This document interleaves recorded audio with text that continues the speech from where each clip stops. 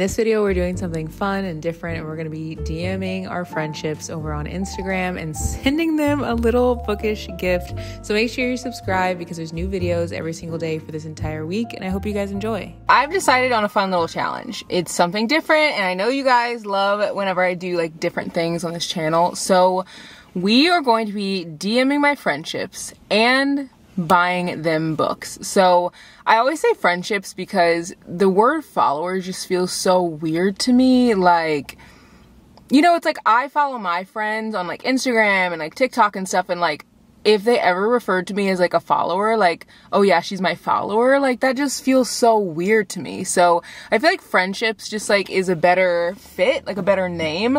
I don't know if I'm gonna title this video like DMing my followers or not. I feel like friendships makes more sense, but I just don't know if like people would recognize like what I'm talking about when I say that. But I think it'll be really fun to do that because I haven't seen anyone do that before. I've seen people DM their followers and ask them for like book recommendations, and I've also seen people who have done like shopping in like Barnes and like buying random strangers like books and stuff. So I kind of wanted to combine those two ideas. I've never seen anyone DM their friendships and buy them books. So we're gonna do that. I'm gonna go into a coffee shop, and I think we're gonna pick just like randomly some of the friendships in there. I think the way I'm going to do it is look through my like archive stories and see the people who have shared like that they've watched the videos on their stories. I think that that's the easiest way to like get in contact with like, I don't know, people. I actually did a giveaway a couple years ago for a book miss, and I will never forget it because it was like one of my first ones. And I remember when I did the giveaway, I messaged or I commented back to someone who was who had commented on the video, and I was like, hey, you're the giveaway winner, DM me on Instagram so I can like give you the prize. So I got a DM from someone on Instagram, and it was not the person who actually won. It was like a random person who like created a fake account just so that they could like steal from the giveaway winner. I think I was giving like $50 or something like that. So now I'm very, very, very, very, very, very particular about making sure that the giveaways like actually get to the true winners of the giveaway, just because people are crazy out here. So I think that that's the easiest way to do it. So make sure you're following me on Instagram, and make sure that you guys are like, I don't know, just like connecting with me there too, because I feel like that's such a good way for us to like be friends too. I feel like it's so much easier to chat that way too. I also answer every single message that I get, literally every single one. It is not easy, but that's one thing I always told myself. I think it's because before I was an influencer, I didn't even know like influencing was a thing, and I followed like influencer randomly because I was like, oh, like I like her outfits, and I would like message her and she like never messaged me back, and I didn't recognize like how some influencers just like don't respond to messages. So I just was kind of like, hey, what's up? Like she's like not like messaging me back, like it's kind of weird, like I thought we were friends. And then I kind of figured out that like most influencers, not most, but a lot of influencers like aren't able to answer because there's so many messages. But one thing that I told myself was that like if I ever had this as a full-time job, I would answer every single direct message. Now, will I do that forever? I don't know, but that's something I made a huge priority. It's like a #1 priority. But anyway, let's head into this coffee shop. I'm gonna do some work in here, and then I have a meeting with my managers, and then I think after that, we will do this little giveaway. I also have some editing for a video, so I might show you guys some like back end stuff that I have going on, just because I know you guys kind of like to see like the influencer stuff and like what I actually do during my day for work.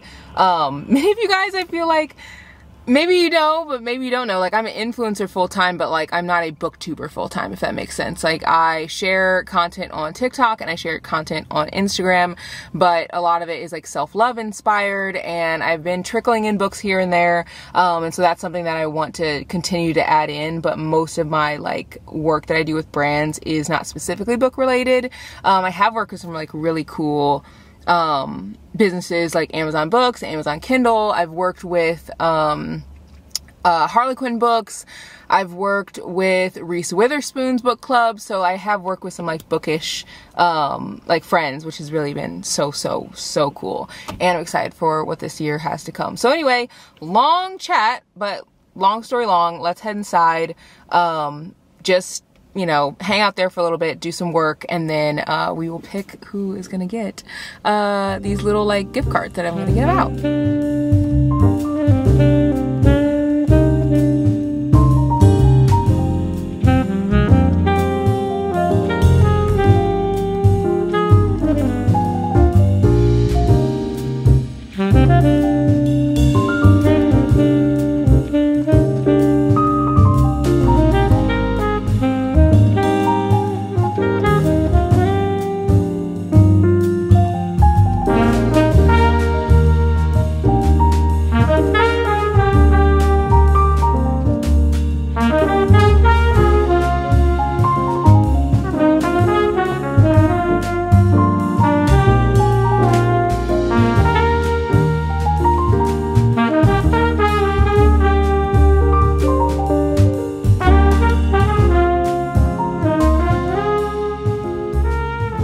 Back home, and I want to give you guys a little book update with some of the books I've been reading, and I also want to unbox this little book haul. I am really excited because I've been trying to step out to different genres and just like read new things. Luca, I feel like, is typically like in my typical genre, which I'm loving it. So good. And I actually didn't realize this was a series. One of you guys was like, yeah, I literally read the whole series and loved it. And I am immediately buying the second book. I just feel like this is gonna be so good. I am not like super far into it. I'm like 100 pages in. I think I shared that in my last video, that I was gonna get to 100 pages.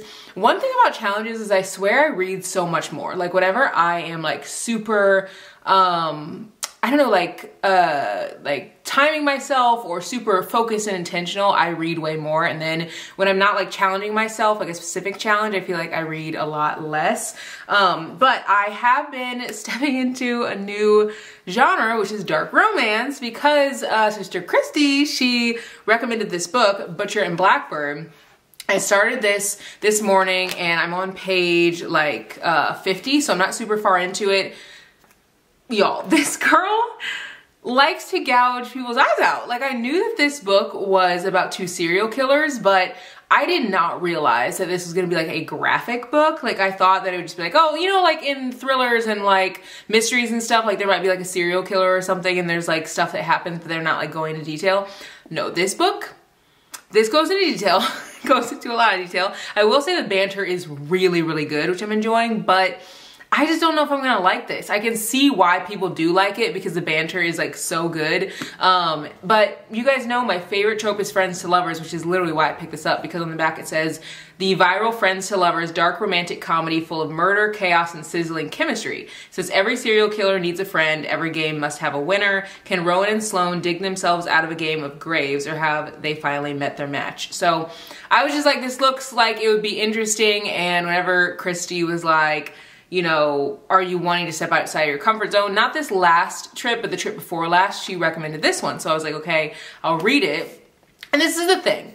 Like, I feel in my heart of hearts that I know what I like. Like, I know what I like, I know what I like, I know what I like. But a lot of the time I'll be like, well, maybe I should try. Like, maybe I should like step out. But it's like, why? Why should I branch out? Like, I love happy, fluffy romances. I love deep romances that make me cry. Like, I love thrillers.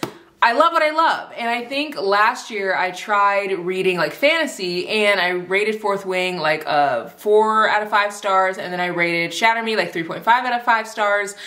Which they were good, but still I was like literally grasping at straws because I wanted the romance in that story. Like all I cared about was the romance, which is like, I'm a romance girl. Like, I'm a lover girl. I've always been a lover girl. So I'm encouraging you to like stand 10 toes down in like what you like. If you like books by Black authors, if you like diverse reads, if you like romance thrillers, if you like fantasy, if you like dark romance, if you like accidental cannibalism, which is in this book, read what you like to read. Like, don't let someone pressure you into reading something different. And I don't think that like there's necessarily like the pressure of like, you know, people being like, I like this, you have to read it. But I think people get so excited that they're like, oh my God, this book is so good. Like, you have to pick it up. And so many people have talked about Butcher and Blackbird. So I was like, oh, I need to pick it up. Even though it's outside of my like typical books that I read, it might be a book that I'll really like. And maybe by the end of it, I will like it. I'm not saying that I won't, but I just think that sometimes it's easy to get picked up on the hype when it's like, that book is hyped up, but it's not for you because those aren't the books that you like. Like, you guys know I don't like a lot of spice. Like, and if it is spice, it has to be like passionate and like so in love and like, you know, crazy devoted to each other kind of thing. And I also don't like controlling men and like, it's just like, there's a lot of tropes in this book that are not like my kind of vibe. So we'll see how I feel about this. Only 50 pages in, I am having I don't want to say good time, I'm having an interesting time because there's some things I am enjoying, like the banter is really funny, but also like the gruesomeness of it is a lot. Like, my Hallmark little feeble heart just like can't take it. But we're gonna open up this little haul, and I think I got 2 books in this haul. I'm not like 100% sure, but of course had to open it with you guys because like, why not? I feel like I always open hauls with you guys and it just like makes the hauls more fun. Yeah, I did get 2 books in here, and the first book is it is Keeping 13. This is the second book in the Boys of Tommen series. I love how floppy this is. And this is actually on my, like the first book is actually on my TBR for February. So it's making me really excited. And this is the second book. This says, falling in love was the easy part. What comes next is the test. I think the newest book comes out this year. There is Binding 13, Saving 6, Redeeming 6, Taming 7. And I feel like there's another one that's coming out. Like, I feel like I could be wrong, but these books are really thick. This is like over 600 pages, and obviously the book is very tall in comparison to a regular size book. So it'll be interesting to see if I like it. I hope that I do, but we'll see. I'm not sure. I've heard that if I like Magnolia Parks or just books that just kind of follow along people's lives, that this is a good series to read. So I'm excited to get into it. The other book I got is a thriller, and it's called The Good Lie by A.R. Torre, and it says the secrets between them are only getting darker. They're looking for the truth, they're hiding it too. Psychiatrist Dr. Gwen Moore is an expert on killers. She spent a decade treating California's most depraved predators and unlocking their motives. Predators, much like the notorious Bloody Heart serial killer, whose latest teenage victim escaped and then identified local high school teacher Randall Thompson as his captor. The case against Thompson as the Bloody Heart killer is damning and closed as far as Gwen and the media are concerned, if not for one new development. Y'all, I don't curse, and that was really hard to have that come out of my mouth. Like, and I know that that's not like how the word is being interpreted. Like, the word on the back of this is being like pretty much like their coffin's closed. Like, what's the word? Like pretty much like they are like, I can't even think of the word. You guys know what I'm talking about. Like, they're not using this in like a curse word sense, but like, it's kind of like when you say like a beaver dam, like, like,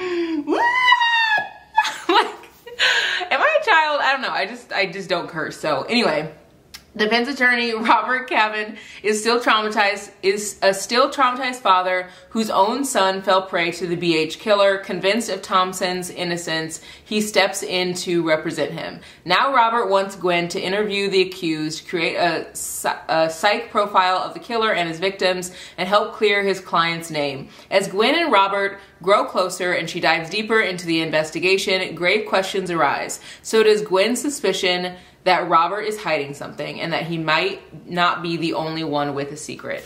I can't wait to read this. This looks really good. It's also super short. There's only 244 pages, which I feel like is so rare for a thriller. I've actually never read anything from this author, but I've heard that this author is a great thriller author. So I feel like this could be a good book, because you guys know how I am. I cannot read like the hyped up book first that the author has. And there's a book, it was actually on my TBR for this month, but I like haven't gotten to it. a book by this author. I think like Every Last Secret or something like that, and I haven't read it, but I feel like this would be a good step into that direction to see if I like the writing, especially because it's so short. So yeah, I'm going to, now that I've shown you the haul and giving you a little review, let's go and send our little messages to our friends. I think the way I've decided that I'm gonna do this is I am going to just send out like a little message and send it literally to the most recent people who have like tagged me in their story. I think that's like the easiest way to do it. And it'll be people who tag me in their story sharing that they were watching the vlog. I think that's what I'm gonna do. So I'm gonna write, hi book bestie. I wanted to show you a little love today. Thank you for being part of our little YouTube fam, and send you a gift card to buy books. Let's see, what do I want to do? Let's do a $50 gift card. I feel like you can't really buy a ton of books with $25. Like you'll get like one book. I mean, with $50, like you really might not get that many either. But I think I'm gonna do it to Barnes so they can like go in and get their own bookish experience. Thought about doing Amazon, but I don't know. I feel like Barnes is like better because they can go in and get the experience of like shopping and then just like use the card in there. So yeah, let's look through to see who has sent something to, or tagged me in something. Let's see. Okay, I'm gonna screen grab my feed so you guys can see. Okay, so it looks like I reshared one from Sierra Reads, Sierra. So we're gonna send her a message. Also, like I said, I always answer DMs. So like all of these like tags and stuff, I always feel like, I don't know, it's just nice like being able to actually like answer them as long as like someone tags me in it. Okay, let's scroll back. I have like a little fluff on my hand. Scroll back through and make sure I don't miss anything because I always try to reshare them on my feed. Oh, we got one right here from Kale in the Clouds. So I'm gonna tag her, send her a little message. And then let's go back to Bookish with G. I'm gonna send her a little, this is fun. Like there's something just so fun about like showing love to all of you. Hi Books, her name's Lorena. I'm gonna tag her. What is that, 4 so far? And then let's go back. MC Public Health, Kaylee, I'm gonna send her a message. So all of these friends are going to get a little gift card. Someone did tag me in a book rec that I shared, but I want to specifically just do people who tag me in sharing that they're watching like the vlog. So Sherry Ann, I message Sherry Ann like all the time. She's so nice. Like I love like building community with you guys, and I feel like one fun way to do that is just through like DMs on Instagram. Okay, I don't think I missed any more. Then we'll do maybe like one more. Okay, we'll do one more. Noelle, do one with her. Okay, maybe one more. One more. I don't even know how much like we've added up here, guys. Like we're getting, this is pricey. Okay, Michaela's Book Corner, and one more after this, and that's the very last one. I'm gonna send her a message, and belongs to Ashley. And that is the last message that I am sending. And now let's go through and see how many I sent out. I don't even know. So we sent 1, 2, 3, 4, 5, 6, 7, 8, 9. Well, now we gotta add one more to do 10. So let's go back in, scroll back. Let's see, where were we? We were down here some. And also make sure you're following me on Instagram because I feel like you guys get to see another side of me. Like I went out with my friend for her birthday and I shared like going out, like us dancing and stuff. It was like a vibe. So someone else shared a book that they got because of me, but again, I want to just send gift cards to people who like share their screen that they're watching the vlogs. And maybe in the future I'll do like ones where people have done like book tags. Okay, this is the last one. Maya reads, and I'm gonna send her a message. And there we go. And it looks like I've already gotten some messages back, which is so great. Let's look at those. I try to keep up all my DMs too. It's just like so hard. McKaylee said, oh my God. I'm gonna say, does Barnes work? If so, I'll send that now. Eek. Thank you for being here. Yay. Okay, and then Lorena said, hey, really, oh my God, that's way too cute, thanks. Yes, I appreciate you so much for being here. Does Barnes work? So I'll send it now. Yay! And then I think I got one more message back from Noelle. Oh, she like put like the face that's like, and then Michaela says, Shaughnessy, you're so kind. I love being part of your book community and community family. Your videos are make my day.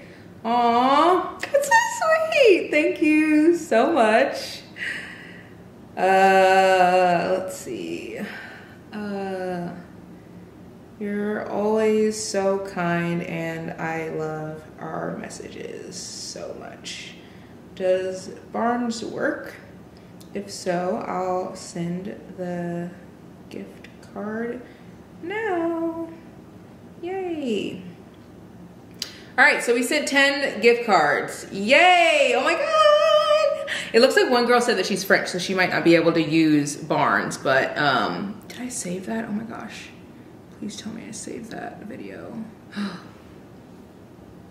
my gosh, I don't even know if I saved that video or I just screen recorded everything. Oh my gosh. Let's see. I don't know if I saved it. Oh my gosh, I think I accidentally deleted it. Oh no, okay, I did save it. Oh my gosh, thank goodness, because I was like, what the heck, you guys aren't gonna be able to see that. But yeah, so anyway, hope you guys enjoyed this video. And I hope you guys will come hang out over on Instagram. It's such a fun place to hang out, and TikTok and all the things. But I just love like connecting with you guys in like all the ways. And you can also come and hang out over on the pod too. There's new episodes every Friday. So I thought this would be a fun little challenge, and obviously all of them are gonna get $50 gift cards, and we times that by 10. So I really love y'all. So I'll see you guys tomorrow in the next one. Bye guys.